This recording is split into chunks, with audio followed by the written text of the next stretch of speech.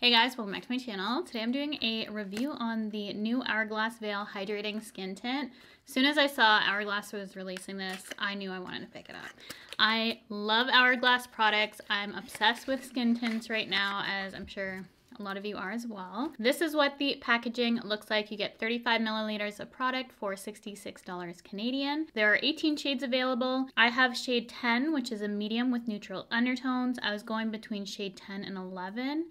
And shade 10 is definitely neutral, pulling more pink than I would say warm, so keep that in mind. The product gives you a lightweight skin tint, light coverage. It is hydrating, it boosts moisture levels by 52%. It has a dewy glow radiant finish, all day wear, it's vegan and cruelty free. There's a few key ingredients in this which they highlight. They have meadow foam seed oil. It replenishes with nourishing fatty acids to strengthen skin moisture barrier. Hyaluronic acid attracts water to plump skin with hydration, and plant-based squalane protects against moisture loss to help retain skin's natural radiance. Love the packaging, it's sleek, it's a squeezy tube. Up there in price, but on par with Hourglass price point. Hourglass is a higher end brand, and I've had really great success with their complexion products. Their foundations are top tier for me. Their stick and their soft glow are go-tos of mine. Repurchases. I was very excited to see them release a new skin tint. This isn't a first impression. I have worn this just to test out the formula so I can give you my full thoughts in this video. Let's get right to it. Put it on the skin to show you what it looks like on. I have nothing on my skin right now. And this is a very light to sheer coverage product. You will see that when I apply it. I will try and build it up. I do feel it best to apply with a brush because this is such a sheer product that I feel like the brush at least maintains some of the coverage, or put this on with your fingers. Kind of depends on what you like. You can see with just one application just how sheer the coverage is. I'm going to do one side of my face with the product that I showed you. It is very moisturizing and looks like skin. If you're looking for something skin-like, moisturizing, sheer coverage, just an everyday sort of product, then this product's for you. It is one of the most natural looking skin tints that I personally used. I see that radiant finish, but I don't find it oily looking on my skin. I do have normal to dry skin.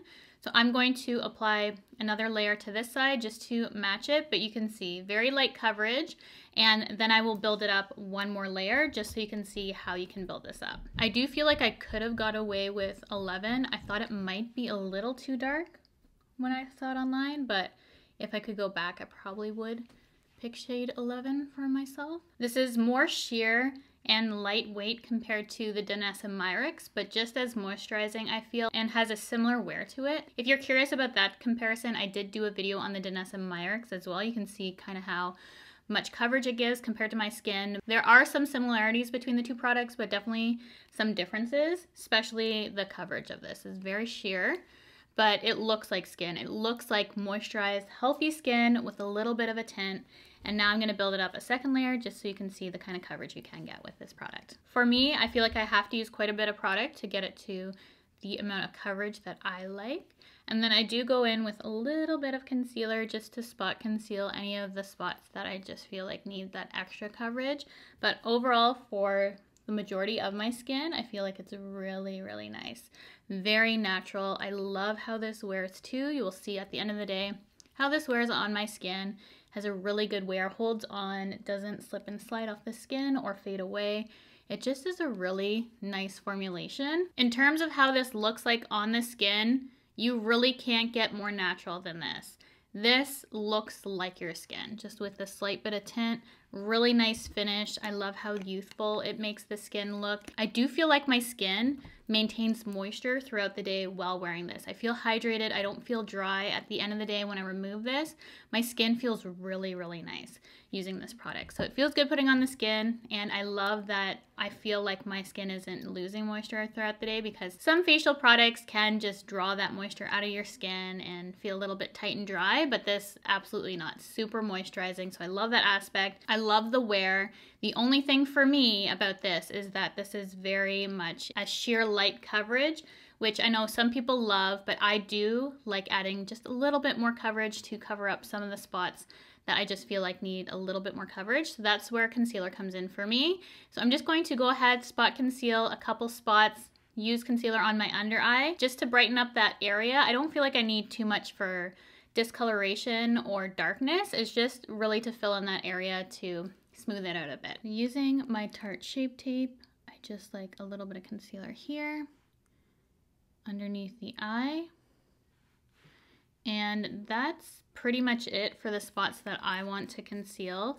If I'm having more redness on my cheeks, I will go ahead and put a little bit there, but I just need the extra bit of coverage in these spots. That is the skin with just a little bit of extra coverage from the concealer.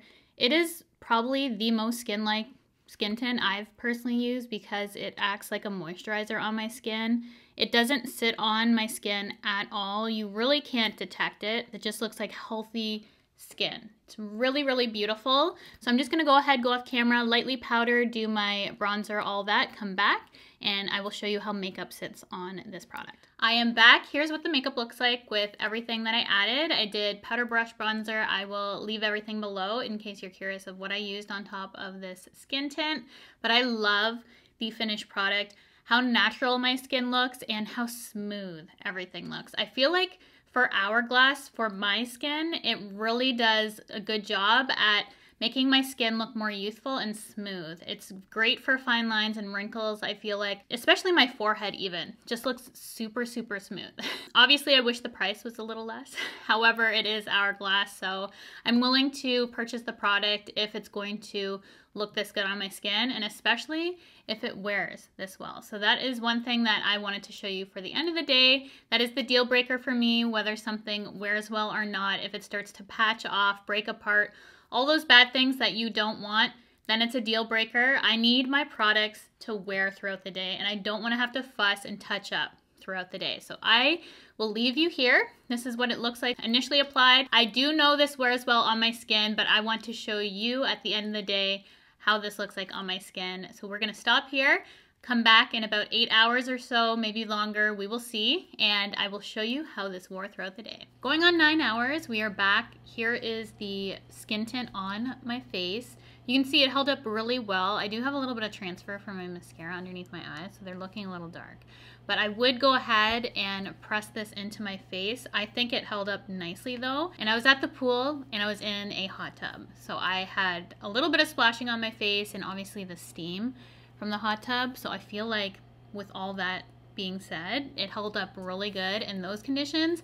And I also have a photo from yesterday when I wore it, around 8 to 9 hours as well, and it held up even better, but I also wasn't outside doing so much. I still think with those conditions of kids splashing me in the pool and a hot tub, this did really well today. It still looks nice and glowy and hydrating, and there's no patching, which is a deal breaker for me. Nothing has settled into fine lines either. I feel like my forehead looks quite nice, and I can always tell above my brows whether something's gonna settle or not. So all in all, held up really nicely. My nose is messed up though from the sunglasses I was wearing outside today, but I would just go ahead, repress everything in. I would just start with my T-zone and my under eye just because of the mascara. I don't even feel like I need it around anywhere else to press it in. It still looks like it did when I initially put it on, but we'll go ahead, just see what kind of difference that makes. I like when my natural oils start to come through and it looks even more natural. But for a skin tint, I mean, my skin didn't eat it up, which is good because sometimes with more moisturizing products like this, my skin just eats up the coverage and you don't see anything by the end of the day. So it lasts, it is long wearing like it suggests, and it does everything it claims in my opinion. I think this is the most natural looking skin tint that I personally own, so because of that, I really, really like it. And I think a lot of people are going to enjoy this as well. The only thing that I would probably go back and possibly get shade 11, I feel like it's still a pretty good match though. What do you think? I do feel like it matches my body. I thought it was a little too neutral at first. However, I do think it actually adjusts better throughout the day, or the powder that I put on made it look a little bit more like my body. But anyways, I'm very happy with this product. I'm 100% keeping this and will continue to use it. I think it especially looks good outside. Often for products like this, I feel like it doesn't translate on camera because I prefer heavier makeup on me on camera, but this is one of those things that I love on my skin. It looks so good in person, and I hope it's translating on camera, but often it doesn't just because of more sheer coverage. I feel like camera picks up everything on my skin, but I do love this because of how natural, how hydrating and long wearing it is. So overall, very, very happy. $66 Canadian is pricey, but I mean, it's Hourglass and I love their complexion products. I definitely recommend it if you were interested in picking this one up. Would I recommend it over other skin tints that I have? If you want something even more natural, yes. However, for price point, I still think at the end of the day, I'm picking my Beauty Blender because it has more coverage for me, has the long wear, and the price is way, way better. So if I had to pick, but for me, I love to change it up and try things. And if price weren't an object, I feel like this would be one that I would continuously repurchase over and over. So it is very, very nice. I'm very happy with the purchase. Hope this was helpful. I know this was a shorter video, but I just wanted to get the information out there and show you everything about it to let you have an informed opinion on whether this would be something you like or not based on the claims, which I feel like it ticks all the boxes. It's always so nice to see when a product actually lives up to the claims it has, because sometimes with products they don't, and there's some things I disagree with, but for this completely, I feel like it's tick, tick, tick. Everything lives up to the claims for me. So again, thank you guys so much for clicking on my video, for wanting to know my opinion on the new Hourglass skin tint. I hope this helps you out. And if you have not already, I would absolutely love for you to subscribe to my channel by hitting the red subscribe button, the bell to be notified of all my future videos. I will see you guys in my next one.